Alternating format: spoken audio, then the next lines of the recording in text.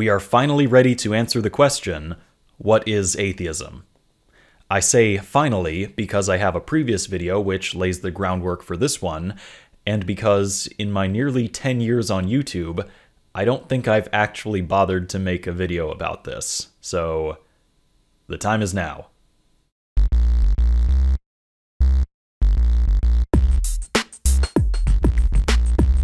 From my previous video on the burden of proof, we know that for any particular idea, such as the idea that at least one God exists, there are three conclusions a person might choose to defend.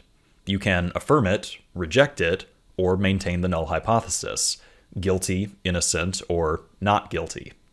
So the question is, when it comes to the idea that God exists, what should we call these propositions and the people who believe them? Which of these, if any, is atheism? But first, two disclaimers.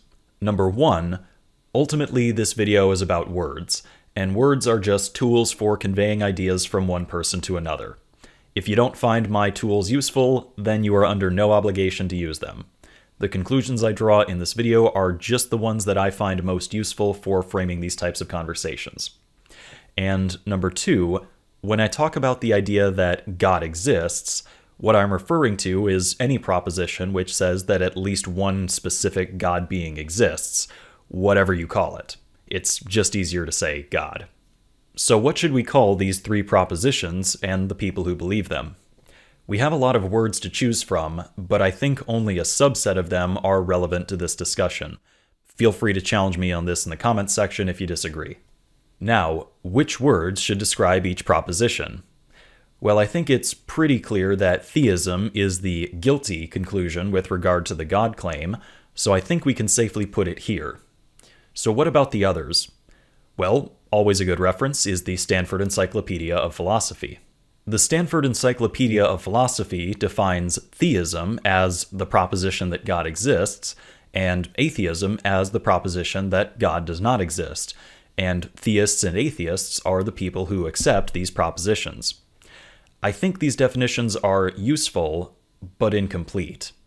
I think they make sense as a way to classify the arguments, but they fail to describe the null hypothesis, which is important. As far as the arguments go, this binary distinction makes perfect sense. Arguments for the proposition God exists might include the teleological argument and the moral argument, whereas arguments for the counter-proposition, God does not exist, might include the problem of evil and the problem of divine hiddenness. Now, of course, each of these arguments has its own daisy chain of counter-arguments, but fundamentally, these are the two categories of arguments that exist within the God debate. It is a binary system. This, I think, justifies the way in which the SEP breaks up the God debate into just two propositions: X and not X. However, as I said, I think this framework is incomplete. Most conspicuously absent from the SEP's framework is the null hypothesis, which is a perfectly valid conclusion for a person to draw in light of these arguments. It's the conclusion a person would draw by being aware of the pro-God arguments and discounting them. It is the proposition that there is insufficient evidence to support the particular God claim in question. To show what I mean, let's look at the SEP's framework when it comes to the claim that we are brains in vats. With regard to this claim, you can either believe it, believe its negation, or you can simply be unconvinced of it, guilty, innocent, or not guilty. There could certainly be arguments for and against this claim, but most people, including you and me, probably fit into this third category. We don't believe it, because there's no convincing evidence, but we don't claim its outright negation either. We sit comfortably at the null hypothesis, generally operating under the assumption that we are not brains in vats, even though we agree it's entirely possible. It's entirely possible. However, there doesn't appear to be any room in the SEP's framework for this conclusion. There's no room for the null hypothesis. So, what is the name for the proposition that there is insufficient evidence for the brains in vats claim? What do we call the null hypothesis? Most people would probably say that the null hypothesis in the God debate is best described by the word agnosticism, because, well, it's kind of in the middle, right? I'm not an atheist, I wouldn't go that far. I'm really more of an agnostic. Unfortunately, I think this word is simply not a good fit for the null hypothesis. Why do I say this? Well, because I think the word agnosticism better describes a different group of people around this debate. There are people who claim that the answer to the God question simply isn't knowable with any reasonable certainty either way, so there's really no point in even having the conversation in the first place. They might say this for considered philosophical reasons or just social politeness, but whatever their motivation, these people do exist, and they are categorically different from the people who have engaged with the arguments and who maintain that the evidence just isn't good enough. The people who claim that the answer cannot be known at all are the people who I would call agnostic, that is, without knowledge. You will follow the agnostic code. We cannot know with certainty if God or Christ exists. They could. Then again, there could be a giant reptilian bird in charge of everything. Can we be certain there isn't? No, so it's pointless to talk about. Now say it with me. The Stanford Encyclopedia's entry on agnosticism is, ironically or fittingly, not very certain, and it acknowledges the use of this term both as a proposition and as a psychological state of not knowing. My takeaway from the SCP is that the term agnostic can be used in both ways.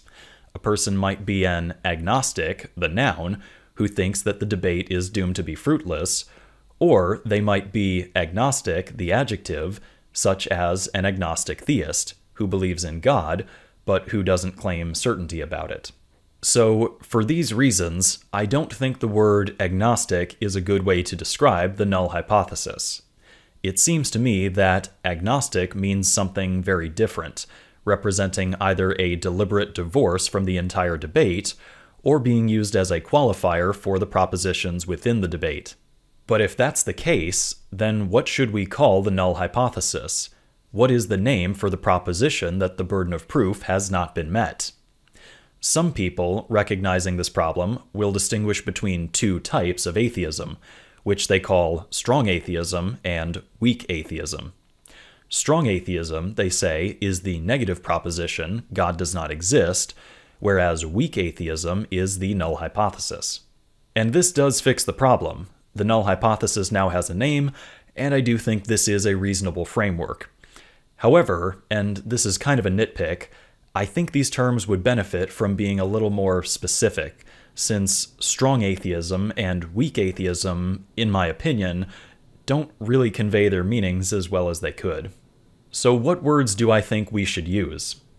Well, it seems to me that if the proposition God exists is called theism, then the counter-proposition that God does not exist would most accurately be called anti-theism. This seems like the most straightforward term to describe the contrast between these two propositions. But then, of course, we still have the null hypothesis. I realize I've been talking for quite a while now, and we still have this problem. What are we supposed to call the null hypothesis? Well, I would say that because this proposition is basically just not theism, much like the not brains in vats proposition we all implicitly live by, it seems to me that the most appropriate word for the null hypothesis would in fact be atheism, or even non-theism if you prefer. This, I think, covers all the bases and gives names to everything we set out to give names to. Now, you might want to argue that I'm redefining the word atheism. The Stanford Encyclopedia of Philosophy was very clear, and here I am disagreeing with it because I like my word atheism. However, as I said, the Stanford Encyclopedia of Philosophy's definitions just don't seem to provide a name for the null hypothesis, so something's got to change here. And I do think the term anti-theism more accurately describes the proposition that a particular God does not exist, as a direct counterclaim to theism, which says that a particular God does exist. Now, so far, I have been referring to atheism as a proposition rather than a state of mind. But I think there is utility in having a word to describe a person who simply doesn't believe in any gods, whose worldview does not include any god beings, either because they think the evidence isn't good enough, or simply because they haven't been exposed to the idea. So what should we call these people?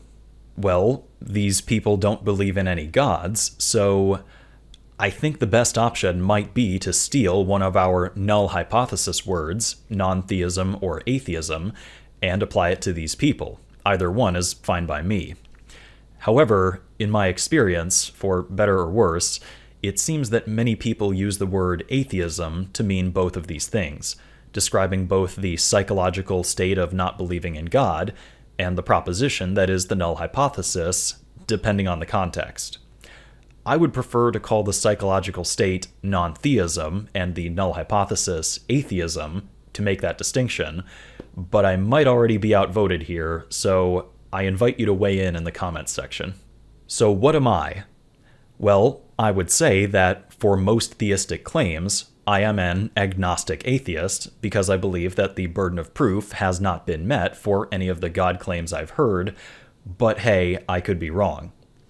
With regard to a select few God claims, however, I would say that I'm not just an atheist, but also an anti-theist, because I think that these particular God claims either cannot logically exist, making me a Gnostic anti-theist, or because I think these claims simply have strong evidence against them, making me an agnostic anti-theist.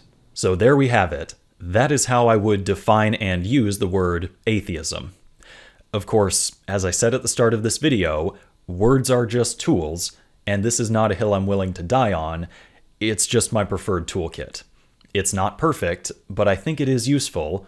Make of it what you will, and thanks for watching.